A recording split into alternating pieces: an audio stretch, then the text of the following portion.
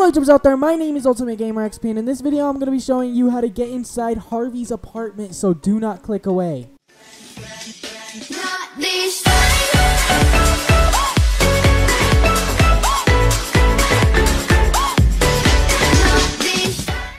If you look at the bottom right corner of the screen, you can see that I am in the latest update, so there you go. Let's get on with the glitch. This glitch is going to be taking place right here on the map. I'll go ahead and zoom in and zoom back out so you can see exactly where this takes place.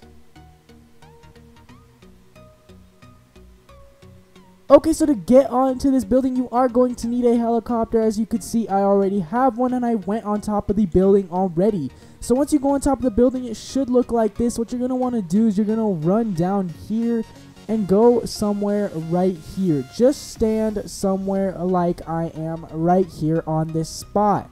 Once you stand on this spot, go ahead and pause the game. Go to online, jobs, play job, Rockstar created, adversary mode, and you want to choose power play number 2.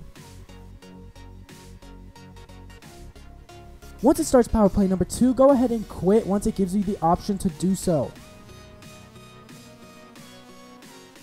And there you go. Once the mission is quit, it will spawn you inside of Harvey's apartment. If you don't know who Harvey is, he's like a janitor that you end up going in here when choosing a specific scenario or when doing a heist in story mode. But yeah, this is a cool little breach. I think it's quite cool. So yeah, that's the glitch. Please leave a like, hit subscribe. It helps a lot more than you think when you hit subscribe. And yeah, peace.